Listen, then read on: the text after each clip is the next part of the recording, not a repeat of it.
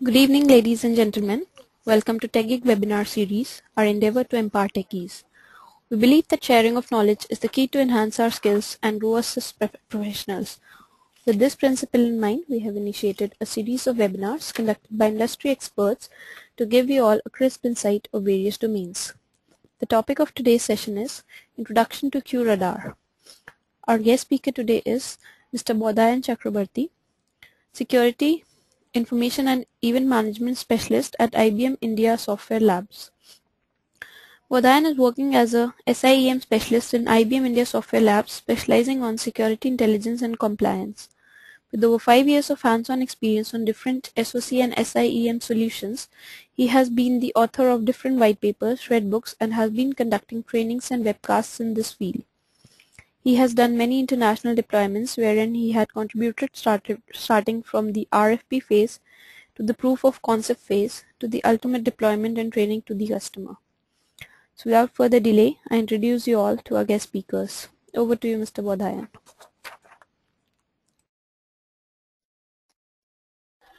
Thanks, Mohini.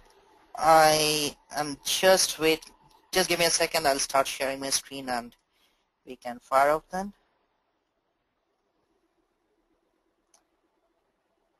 Okay. So I guess everyone can see my screen. Hello, everyone. My name is Bodhayan, and today we are going to learn about a new product. This is a new acquisition by IBM. The name of the company that was acquired was Q1 Labs. And from the Q1 Labs acquisition, we got something known as a QRadar SIEM solution. Now, before jumping into the details of the product or how good or how bad this product is, just have some of the quick facts about QRadar. QRadar is a leader in the Gartner SIEM Magic Quadrant for 2008 to 2012, that is the present. And we are 200% sure that in 2013 also we will be at the top in the leaders quadrant. And we are the only SIEM solution which has achieved a perfect 5 on 5 score, as well as we are an SIEM solution that provides network behavior anomaly detection module also. That is, if you talk about other SIEM solutions, what you have got is, that SIEM solution collecting events from multiple event sources. Event sources can be your switches, routers, firewalls, servers, databases, applications, anything and everything. Now all these produce events, audit events or error events or application events. SIEM solutions, what they do is they grab those events and try to figure out the security threat level of the organization. Now, QRadar is the only SIEM solution that also incorporates something known as NBAD. That is, we look at the packets of data that is flowing in the wire. We sniff out the packets of data that is flowing in the network, in your internal network, and together with that, we also look at the events that are being generated by the different event sources, and then we give you the total security posture. Now, how does that help? That helps in the way that we look at pre-exploit as well as post-exploit. Funny terms, so let's just understand. What do I mean by pre-exploit? Now, in today's wild web, that's what we tend to call www rather than World Wide Web. We tend to call them as wild web.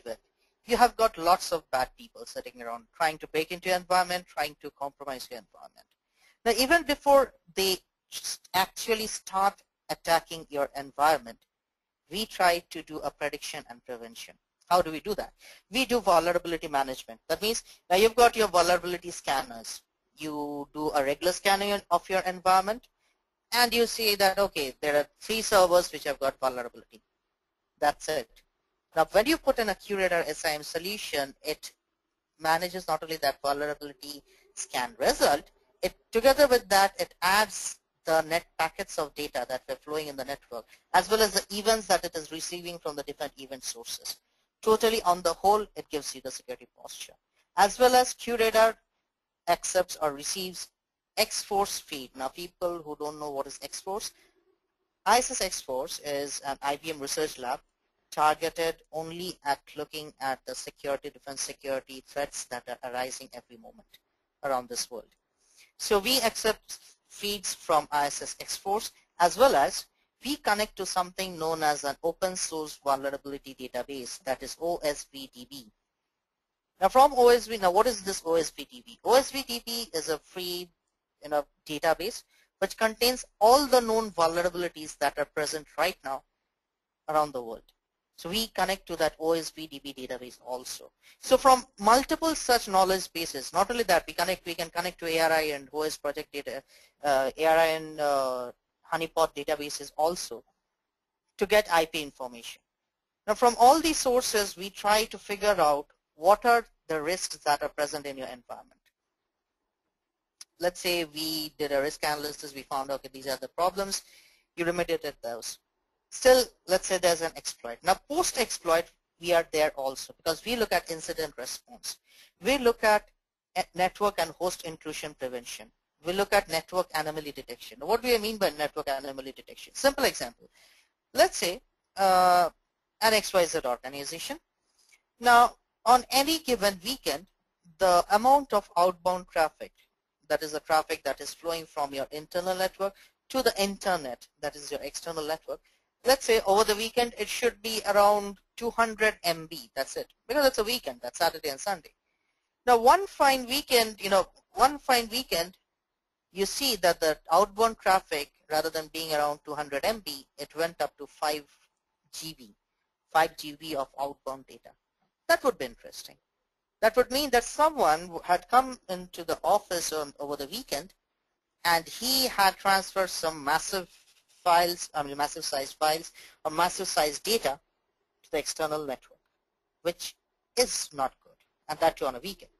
So in such cases, QRadar will help you out, because this will be the guy who will immediately alert you that something bad is going on, as well as it will not only stop over there. It will also say you what is that person doing, who is that person, which IP address he is sitting at, which is that particular machine at what he is sitting and doing all this bad stuff. Now, this is the difference between any first generation SIEM solution and our next generation SIEM solution like QRadar. In your first generation SIEM solution, what you've got is you've got different event sources. Event sources, as I told you, can be your switches, routers, firewalls, databases, SAP applications, anything and everything. Now these all generate events. These events are collected in real time. Some rules are there, rules as in, if any user logs into this Linux machine, then his account should be blocked. Such simple rules are present. And based on that, that first generation SIEM solution, it will create some suspected incidents. This is very important. Some suspected incidents which have got a very high number of false positives. Now, the moment I am looking at a next generation SIEM solution like QRadar, what we do together with what the first generation SIEM solutions could do was, we also do asset discovery. We do active vulnerability assessment as well as passive vulnerability assessment. Passive vulnerability assessment is really a nice thing. Without your involvement, or without you having to configure something, the QRadar deployment is going to connect to OSVDB and get updated with the latest vulnerabilities that have been discovered around the world. Active vulnerability assessment is done using your vulnerability scanner. Also, we get the IP location. We've got a service known as MaxFind. From there, we also get the IP location of an IP address. And then we do network behavior, real pattern, as well as application behavior and all these. And taking all these into account, we create something known as an offense. Now, what is an offense? Offense, in simple word, is a security incident. For any network operations center or a security operations center, a security incident, that in QRadar we call them as offense. Now, one good thing about QRadar is that you don't have individual or siloed environment. It's an all-in-one integrated solution. There are multiple advantages, as well as, one good thing about this integrated solution is that we have got a proper distributed architecture. That is, think about it. I'll give you a simple example. Let's say there's an organization and one of its data center is in Bangalore and the other data center is in Chennai, and it is headquartered out of Delhi. Now, in this case, think about it in this way. I've got a QRadar appliance looking at all the events as well as the packets of data that are flowing in the wire sitting at the Chennai data center. Another QRadar appliance sitting at the Bangalore data center, which is looking at all the events that are being generated by all the servers, routers, switches, firewalls, as well as all the packets of data that are flowing around within that Bangalore data center. Now all these are locally correlated and they're stored locally. This is the best part. Think about it. If you had to send all those events, terabytes of data in real time to the Delhi headquarters where your central console is present, where your actual NOC or your SOC people are sitting and looking at it, it would be tough. It would have choked your bandwidth. So what we do is, rather than sending all the data to my centralized console, I am going to store my process data locally on that appliance itself. Only for correlation purpose, correlation as in, when I'm talking about global correlation. Global correlation, let's consider an example that will be of better understanding to us. So let's say my requirement is that if an user Bob, let's say there's a user named as Bob, if he logs into any machine within the Bangalore data center, then an email alert should be sent out. This is an example of a local correlation. That is the rule checking. This is actually a rule. So all the events that are being received, or events as well as the packets of data that are being processed locally in my Bangalore data center, over there, that data will be checked against this rule. Is the username Bob, and is he logging into any machine whose location, whose physical location is the Bangalore data center? Then an email alert would be sent out. That is, for this thing, for this particular local correlation, that appliance sitting in the Bangalore data center will not have to come back to the Delhi central console. The checking and everything will be done locally over there. Example of a global correlation. Let's say my requirement is that if Bob logs in 5 times across any servers present across both the data centers, then there should be an email alert sent out. It might be that Bob logs into the Chennai data center server 3 times and the Bangalore data center server 2 times. So 3 plus 2 is 5. So in that case, the rule is looking across the deployment, across the 2 appliances. In that case, we have got something known as a global correlation. Only in those cases will the offense-related information, that is whether the rule has been checked or not, whether the rule is matching or not, that is sent to the centralized console. Other than that, it won't be. So that is a good thing about our distributed architecture that we've got.